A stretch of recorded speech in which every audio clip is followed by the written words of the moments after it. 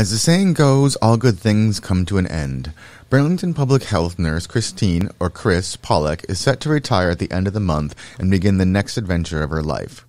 Chris started working for the town in 2018 after a career in New Hampshire public health where she had a variety of roles over the years.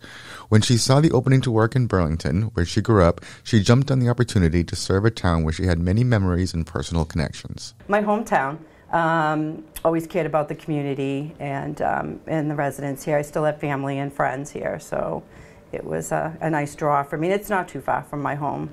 Chris said that despite the challenges of working in public health the last couple of years, she values her time spent with the health department. It has been a wonderful experience. Obviously during COVID, we had worked quite a bit and very closely together. It's a very team-oriented department. We're very close, and it's a great department to work for. We have great supervision.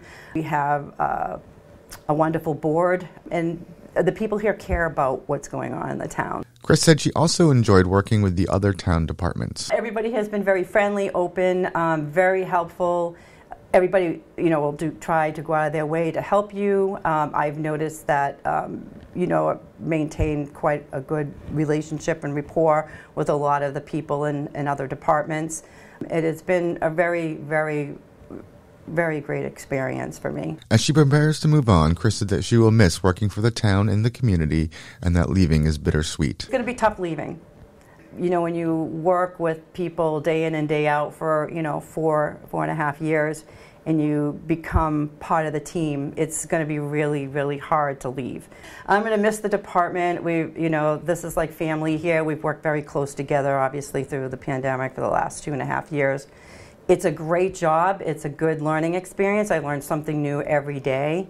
I'm constantly busy trying to do programs, trying to educate the public. I'm going to miss the person-to-person contact, socialization, and reaching out into the community and learning, about the residents and what their needs and wants are. And finally, what are her plans for the future? So I am retiring, not retiring as a nurse, so I will be semi-retiring.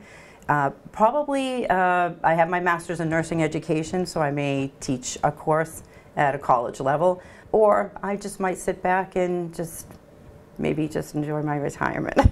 I haven't really decided yet on what I'm going to do. I won't be working full-time, so I am going to be semi-retired. And I'm moving to Florida, so it's a new environment for me. We wish Chris all the best in her retirement. From the Board of Health, I'm B News Director Rich Hosford.